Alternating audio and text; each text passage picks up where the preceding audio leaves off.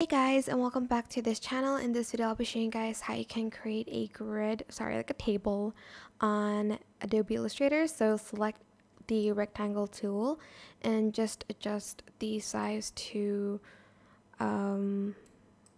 whatever size you want the table to be in, I guess.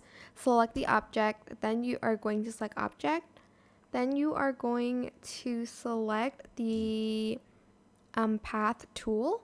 Select split into grid and write down the number of rows and columns you want your table to be. For instance, like 10 by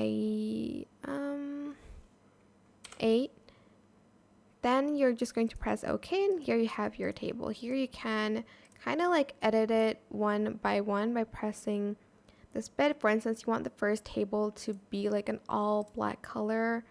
You can like that, and you can change it into whatever color you want, and even type down your text here as well. It's totally up to you, of course. Just going to quickly show you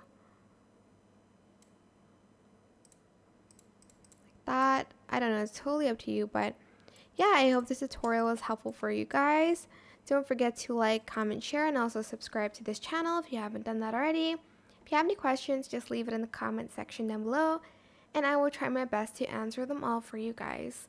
And if you found this video helpful, please click the thanks button above the description box down below. Thank you so much for watching. Bye!